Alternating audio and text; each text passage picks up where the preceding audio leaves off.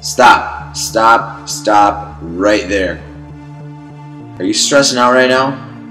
Are you in the rush to go to work or get something done? Are you falling behind? Got too many things on your plate? Running your own business? Or even too much on your plate at where you work? You gotta take the kids to soccer, then gymnastics, then baseball. Struggling to put food on the table maybe? You want to buy that nice jacket but you just can't really afford it, so you just fluff it off and you just go to buy something else? What's going on here? Just stop, take a minute. Why are you stressing out? Everyone has stress, so don't tell me you don't. Why are you stressing out right now? What stresses you out the most? Make a list. Write it down. What stresses you out the most? Write it all down. Give me your top 10. Top 10.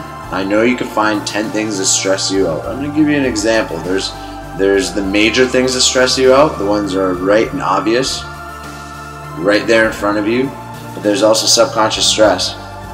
Subconscious stress is when you're driving and you see gas prices are really high and you say, oh my god, man, I can't believe how high gas prices are. That is subconscious stress. You're stressing out over that. Why are you stressing out? So what?